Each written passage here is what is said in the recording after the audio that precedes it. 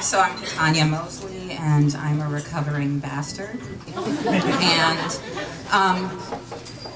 so to rewind for a moment, I need to give you guys a heads up. Since last month, I've quit smoking, I've been sheared, and my woman parts are really active. So I'm like emotionally raw and real with it right now. And I have some oil to help me. So it's true, I'm a bastard conceived and born outside of matrimony. And I guess where I grew up, either most other people were bastards or they all spoke Bastardi, because for many, many years, nobody ever tried to get into my business. It was really simple. If my mother was the only person you saw in school, that was the only person you asked for. If the family portraits didn't have a daddy in it, you didn't go asking me where my daddy was. And then I went into different neighborhoods where maybe people didn't understand the language of Bastardi, which is, it is what the you think it is. Don't go asking me what it is. Like, use your mind. And at that period of time, I think I really needed some support. And I wish that there had been a support group for illegitimate children like me.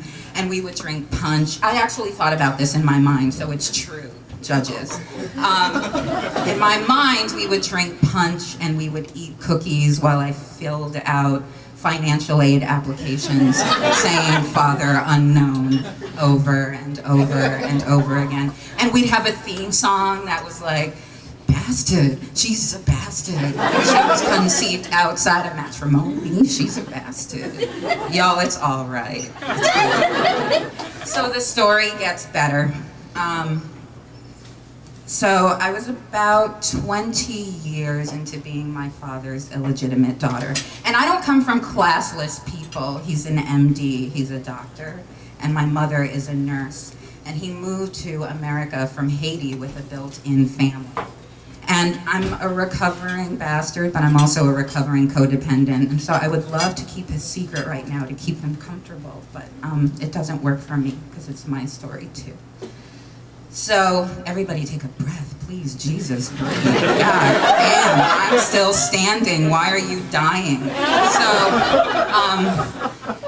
So 20 years into my story, I got a call from my mother, and I don't remember much beyond Tanya, girl. And all of the painful memories get really fuzzy like that. So the way it goes is my father had won $10 million in the lottery in December, and I was finding out in March, like just before my birthday.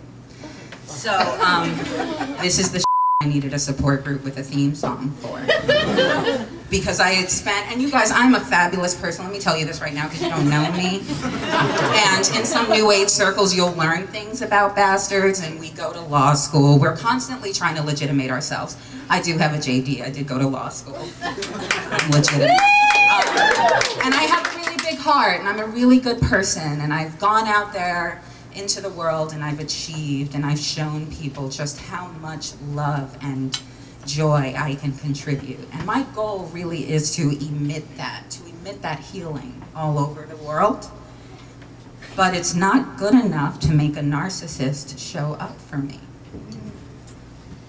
And that, y'all, please breathe, Jesus. So I can't heal narcissism, and that's the thing that the story teaches me. So I don't have time for a whole lot of bull.